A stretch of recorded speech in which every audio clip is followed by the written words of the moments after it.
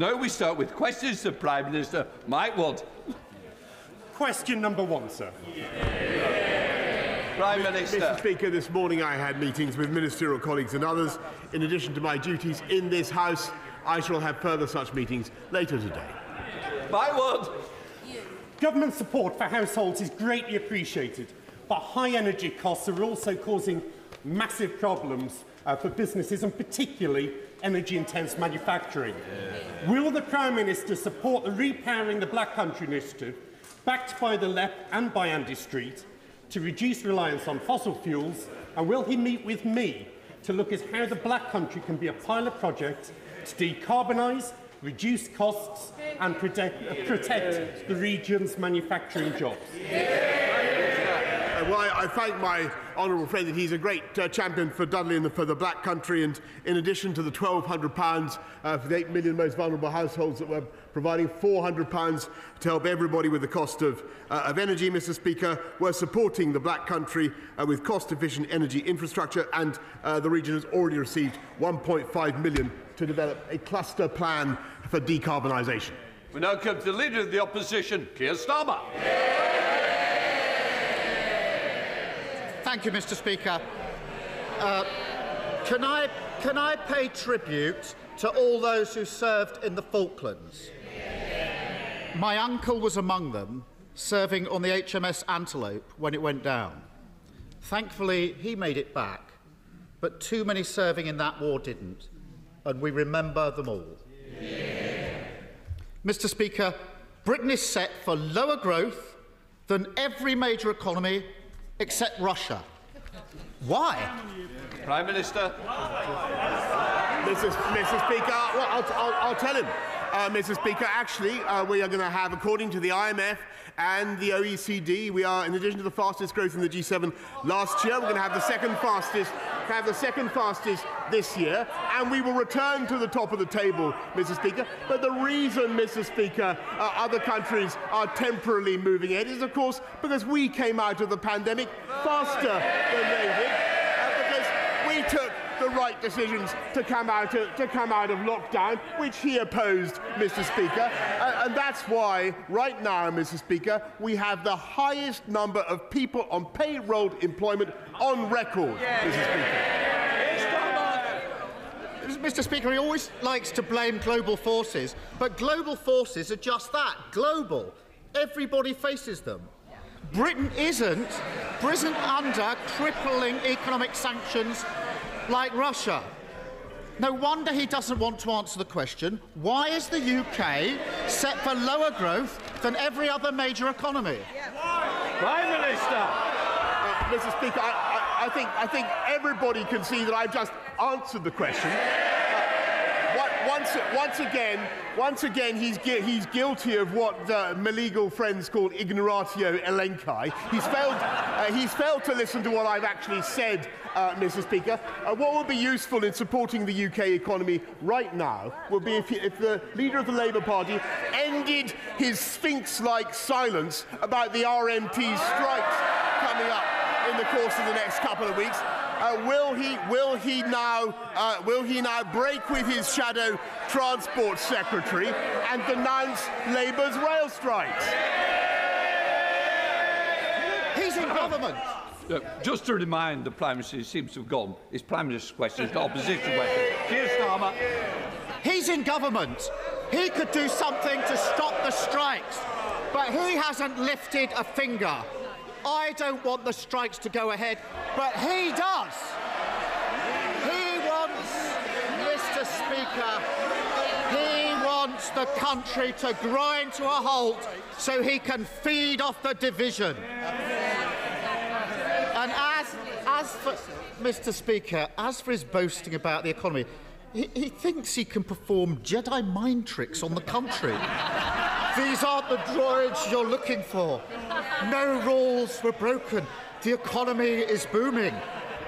The problem is, the Force just isn't with him anymore. He thinks he's Obi-Wan Kenobi. The truth is, he's Jabba the Hutt. Last week, he stood there and boasted that we would continue to grow the economy. This week, it turns out, the economy shrank for the second month in a row.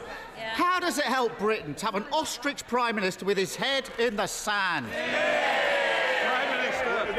There he goes again, Mr. Speaker, running this country down when everybody we've got the highest employment, payroll employment. Look, I want to hear the questions and the answers, and whether you like it, but I genuinely believe it, the public who watch it also want to hear both. Prime Minister. I mean, Mr. Speaker, we've got lower unemployment than France, Germany, Italy, Canada.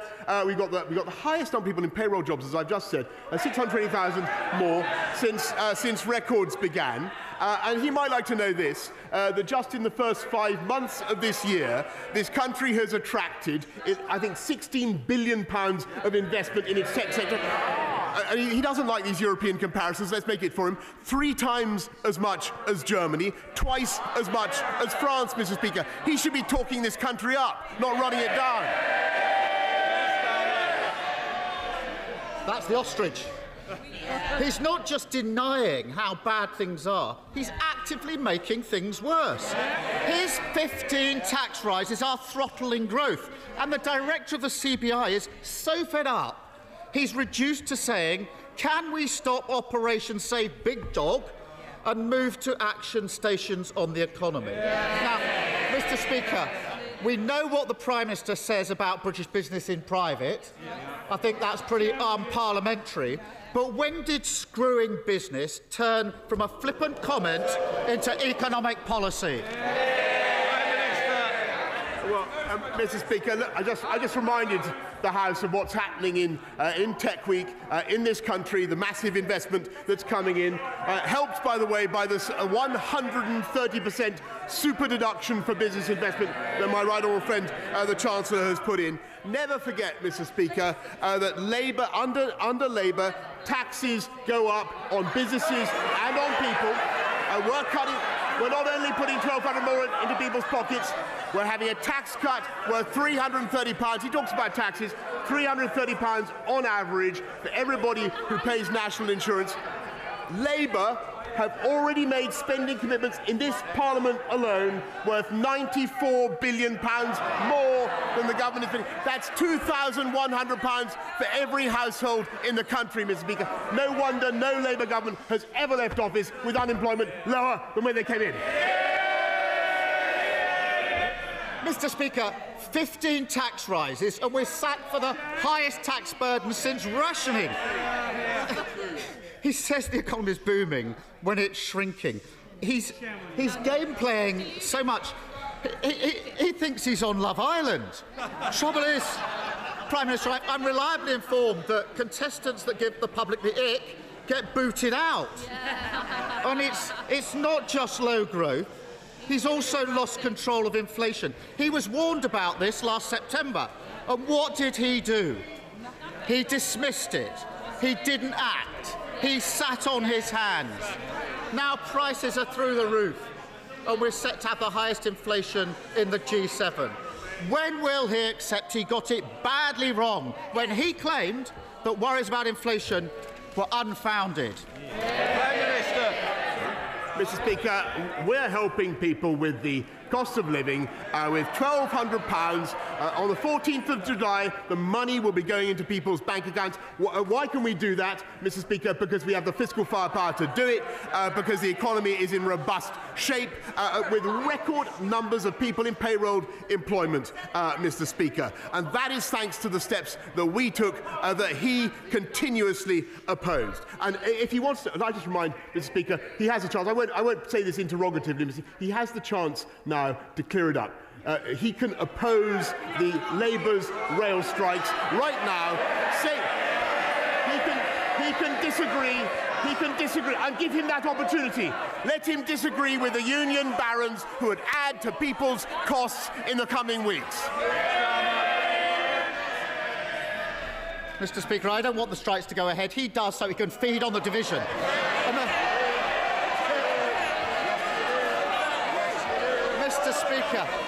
Mr. Speaker, they're making a lot of noise now, but I've got a long list here of what his MPs really think of him. dragging everyone down. Who said that? Come on. Who was it said that? Authority is destroyed. Come on, hands up. Which of you was it? Which of you? Come on. Can't win back trust. Anybody owning up? You're very quiet now. Hands. Mr. Speaker, my personal favourite is this. This is a document circulated by his backbench, in which they call him the Conservative Corbyn. Exactly. Prime Minister, I don't think that was intended as a compliment. Week after week, he stands there and spouts the same nonsense. The economy's booming. Everything's going swimmingly. The people should be grateful. But whilst he's telling Britain that we never had it so good, millions of working people and businesses know the reality. Britain's growth is going to be slower than our competitors and our inflation higher. A Prime Minister who sounds totally deluded, totally failing on the economy, failing to tackle... I think we need to get to the end of the question, but But I'll just remind you, I will hear the end of the question in silence. Any more noise in this corner, there'll be another cup of tea early if we're not careful. Keir Starmer. A Prime Minister who sounds totally deluded, totally failing the economy, failing to tackle inflation, failing to back business, failing to help working people through the crisis. And, Mr. Speaker, his big idea, go back to imperial measurements. He's got 80s inflation, 70s stagnation, now he wants 60s weights to complete the set. When is he going to ditch the gimmicks and face up to reality that under him Britain's economy is going backwards?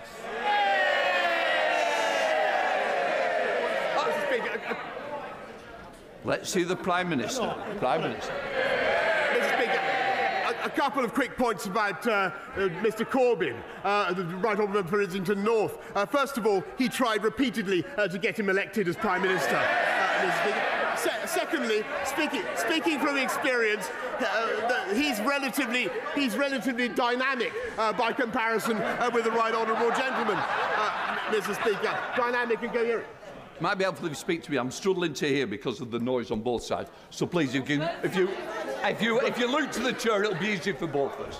But what we're going to get on and do, Mr. Speaker, is continue to take the tough decisions to take this country forward, and decisions that are on the side of the British people, Mr. Speaker. They're blatantly on the side of the RMT union barons. When there are some ticket offices that barely sell one ticket per hour, Mr. Speaker, we are on the side of the travelling public. By the way, he hasn't mentioned this, but they're on the side of the people traffickers who would risk people's lives at sea, Mr. Speaker.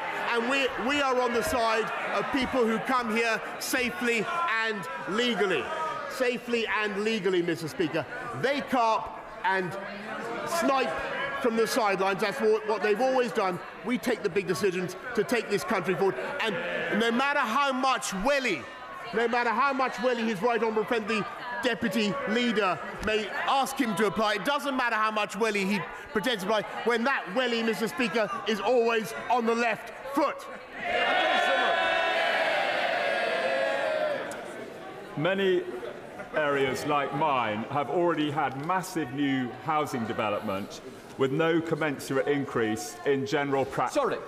Sorry. Point of order. The Honourable Lady's been here for so long, she should also know that points of order can only come at the end. Sandra Sullivan. Oh dear. Many areas.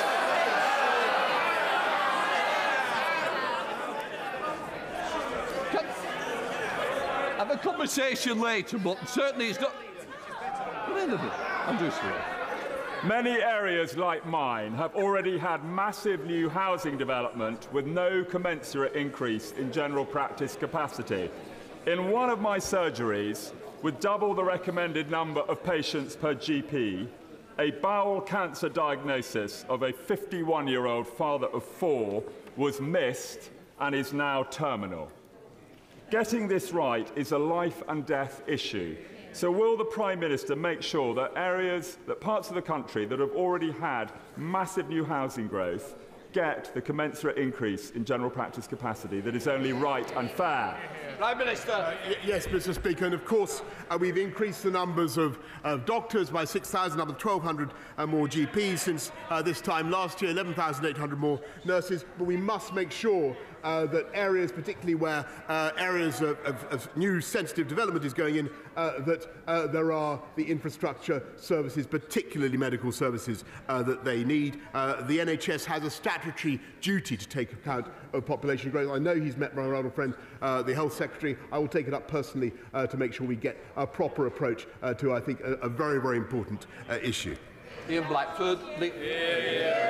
Thank you, Mr. Speaker. And can I join you and others that are remembering today the Falklands conflict of 40 years ago, and those like my colleague Keith Brown, the Scottish Justice Minister, that served there, and in particular our thoughts are with those that paid the ultimate sacrifice.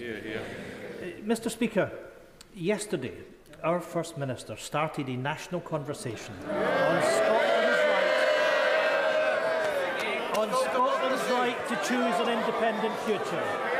When we look at nations like Iceland, Ireland, Norway and Denmark, it is clear that our neighbours are outperforming the United Kingdom.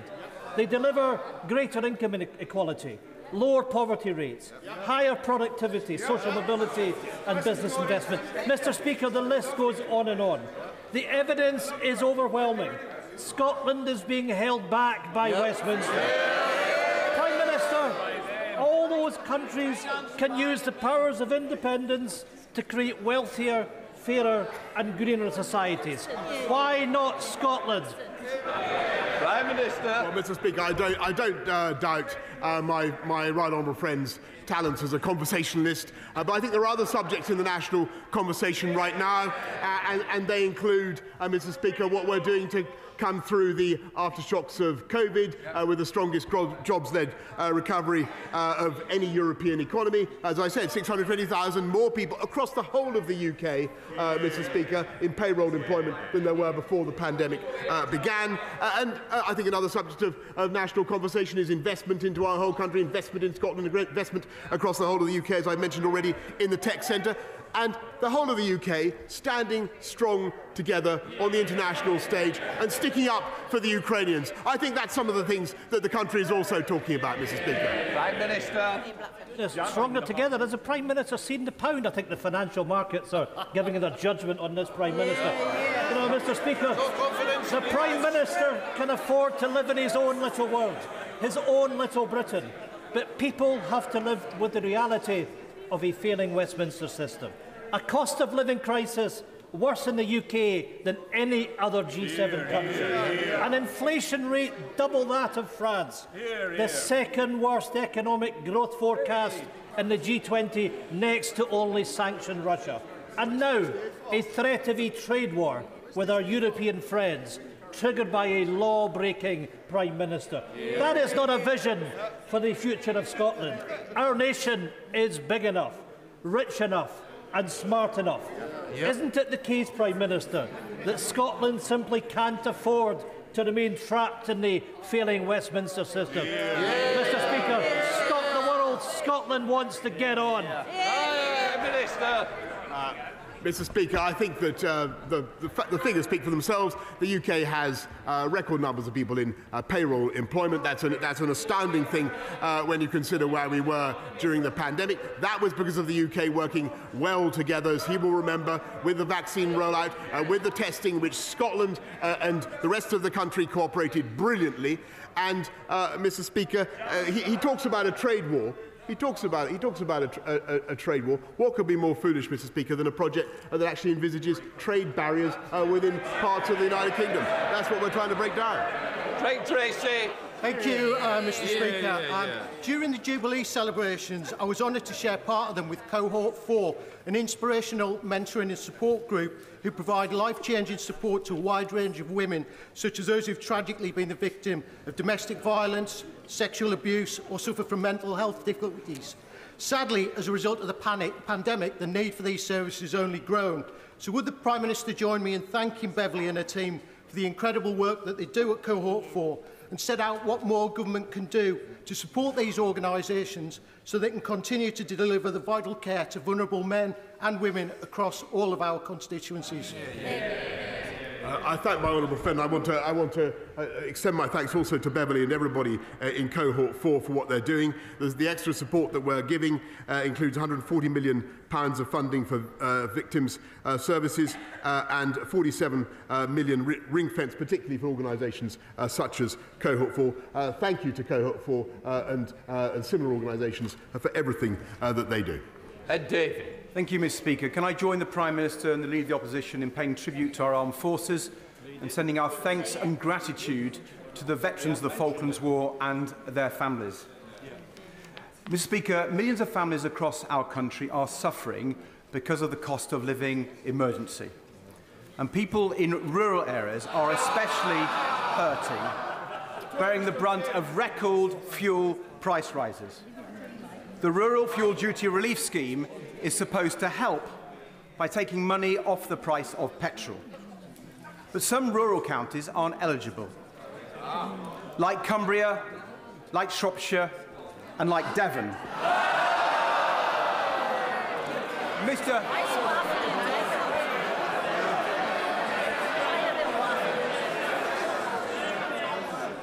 Speaker, the Conservative Party want to hear ideas to help those people, and I think the people of Devon will note.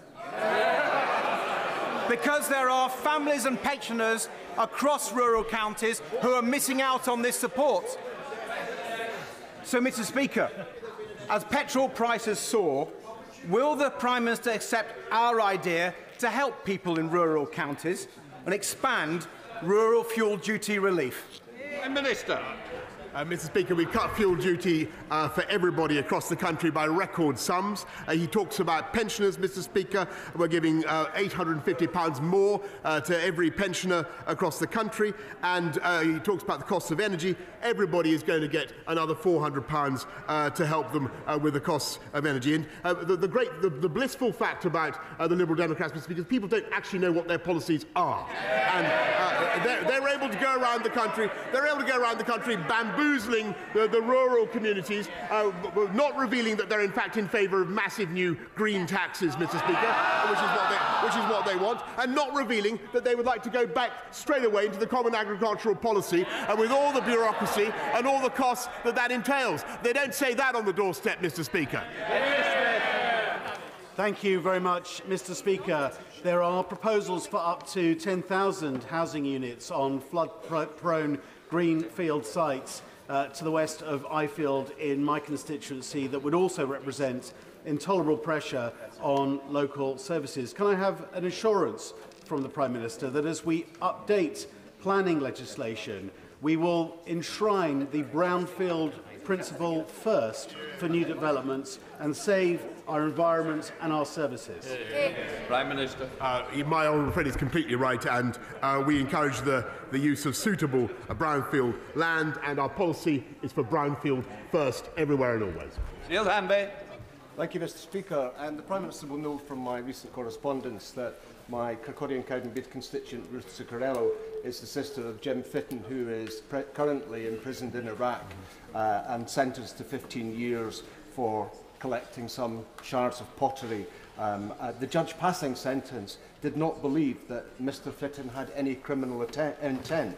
And this has obvious and significant implications for Jim and his loved ones. So I would ask the Prime Minister if he would be willing to meet with me and other MPs who have constituents in Jim's family to discuss this case so that we can work in concert to resolve some of those issues.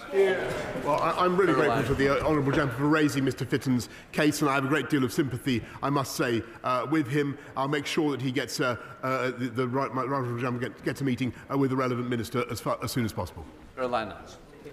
Thank you, Mr. Speaker.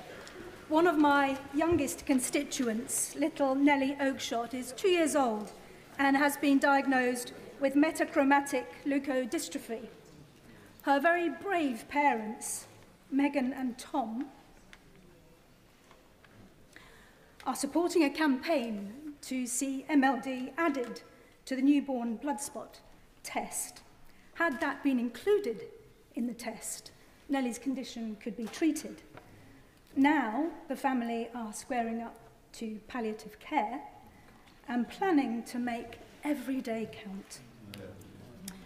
Will the Prime Minister give his support to add MLD to this heel prick test so that families in the future can be spared this same heartbreak?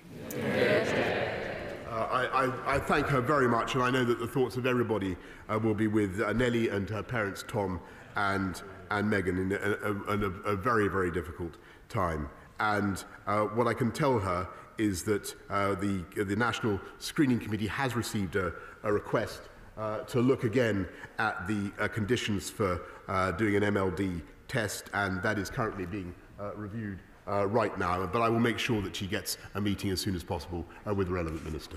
Liz Twist. Mr. Speaker, in just 5 days, rail passengers across the UK and in the North East will be facing huge disruption. Do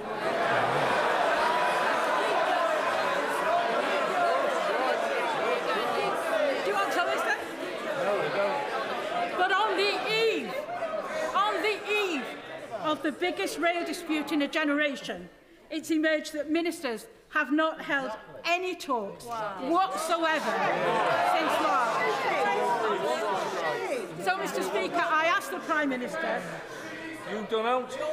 I ask the Prime Minister, has he met with trade unions and employers in the rail industry to attempt to bring this dispute to an end? Yes or no? Mr. Speaker, I noticed that what the one union baron was asked about this. He said, "I don't negotiate with the Tory government," is what he said. That's what they said, Mr. Speaker. We all know how much money the Labour front bench take from the RMT, Mr. Speaker. We know why they're sitting on their hands during Labour's rail strikes. They should come out and condemn it, Mr. Speaker. Thank you, Mr. Speaker. Today is Pension Credit Awareness Day. Pension credit is currently underclaimed. Around a quarter of those entitled don't claim it. So will my right honourable friend join me in encouraging people in Gedling and throughout the country to check their eligibility, make that claim so we can get more money into the pockets of pensioners? Prime Minister. Mr. Speaker, it's a very, very worthwhile and important campaign that my honourable friend supports. Too many pensioners fail to take up their entitlements under pension credit. It can be worth another £3,300 a year, and the more we can do to make pensioners aware of it, the better. Anna Mackmore. Thank you. Why is it that the worst people often rise to the highest office and stay there? Not my words about the Prime Minister, but those of his newest appointment, his cost of living czar. Families across Cardiff North, crippled with skyrocketing bills, unable to afford even the most basic necessities, all agree with him, saying this Prime Minister has to go. So if his own czar doesn't even have faith in him, tell me why those struggling should. Prime Minister. Mr. Speaker, she's asked that question repeatedly, but let me just remind her that this is a government that gets on and delivers on our promises to the people, and in particular getting Brexit done. I read the other day, Mr. Speaker, that she wants to go back into the single market and into the customs union. I think if that's the real policy of the Labour Party, Mr. Speaker, going back into the EU, then why won't the leader of the opposition admit it? But Timpson. Thank you very much, Mr. Speaker. When our family adopted my two brothers in the 1980s, support for adopters, whether that be financial, therapeutic or professional, was minimal. And by the time I became a family law barrister in the late 1990s, it really wasn't much better. Efforts since, particularly the Adoption Support Fund from 2015 onwards, has improved the situation, but as ever, there's much more that we can do. And to that end, would my right honourable friend look at making self-employed adopters eligible for statutory adoption pay so they can also have a better and fairer start to family life? Prime Minister. Mr. Speaker, I thank my honourable friend, and he's a great champion for adopters and all those who help give children a loving and stable home. We've so far focused on supporting, he's quite right, we're focused on supporting employed parents, but local authorities do have the power to provide discretionary payments equivalent to maternity allowance for self-employed adopters as well. Gary McCarthy. Thank you, Mr. Speaker. We know that at times of economic hardship, suicide rates are likely to rise too. We saw that after the 2008 crash. So as well as doing more to support people through the cost of living crisis, will the Prime Minister commit to doing more to support excellent suicide prevention campaigns like CALM, the campaign against living miserably, and also implement Labour's pledge that anyone in need of it should be able to access mental health counselling within a month, an end to waiting lists? Prime Minister. She's entirely right, Mr. Speaker, and we must focus ever more on mental health. That's why we're putting another £2.3 billion into supporting mental health services, including suicide prevention and the many wonderful charities that help people with their conditions, Mr. Speaker. And you know, all I can say is it would be a good thing if across the floor of this House we had support for the spending that we're putting in. David Jones. Thank you, Mr. Speaker. The conflict in Ukraine and the consequent disruption of the supply chain in wheat has highlighted the need for the United Kingdom to become more self-sufficient in food. The Genetic Technology Bill, which has its second reading this afternoon, will help create the conditions to enable English farmers to produce more food of higher quality. But does my right honourable friend agree that the drive to self-sufficiency requires a UK-wide effort? And will he urge the devolved administrations to adopt the provisions of the bill so that farmers across Britain can produce the food that the country needs? Prime Minister. My honourable friend is completely right that currently the policy, of course, the bill only applies to England. He's completely right, but in a loving and sharing way, in a loving and sharing way, we are going to work with the devolved administrations, Mr. Speaker, so that the whole of the UK can enjoy the benefits. Sorry, Chaplain. Mental health support is vital for victims of sexual crimes. When a Rotherham survivor, who's here today, reported her childhood abuse to the police, they told her not to go for counselling as it could be used against her in court. Your Attorney General is challenging the rules, so it's even easier for defence teams to access victims' counselling notes, having an immediate chilling effect. Survivors shouldn't be forced to choose between their mental health and justice. Prime Minister, please stop this.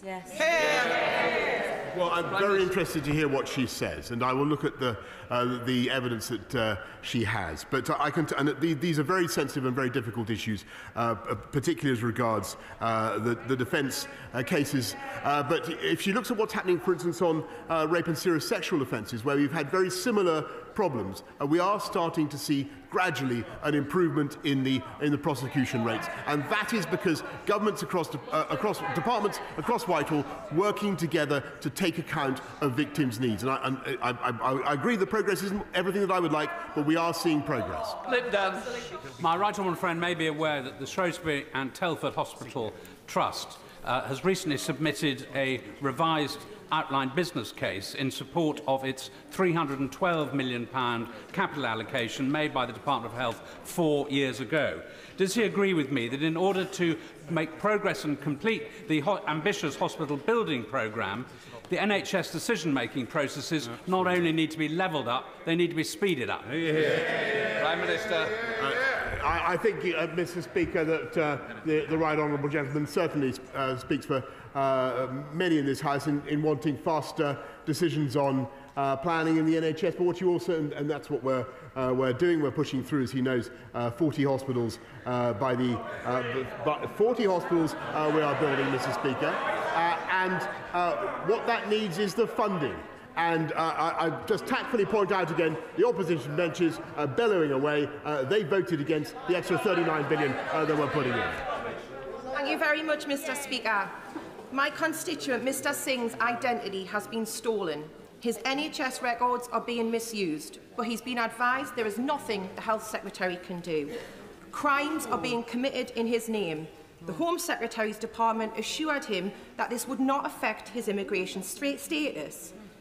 Yet recently, He, his wife and children were detained by UK Border Force whilst travelling for a family holiday.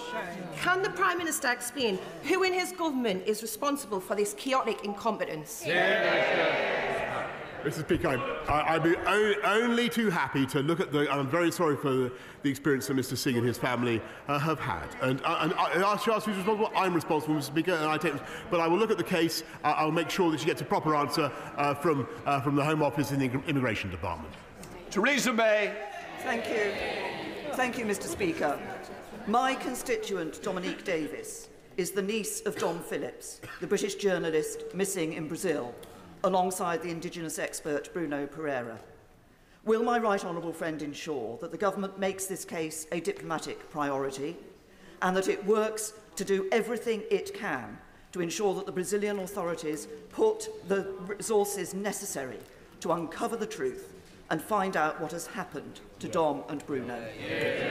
I thank my right honourable friend very much, and I can tell her that for representing the niece of Dom Phillips, and of course, like everybody in this House, we're deeply concerned about what may have happened to him. FCDO officials are working closely now with the Brazilian authorities following his disappearance on the 5th of June. The minister responsible has raised the issue repeatedly, the search and rescue effort with Brazil's Justice and Public Security Minister, and what we've told the Brazilians, Mr. Speaker, is we stand ready to provide, Madam Deputy Speaker, I should say, we stand ready to provide all the support that they may need.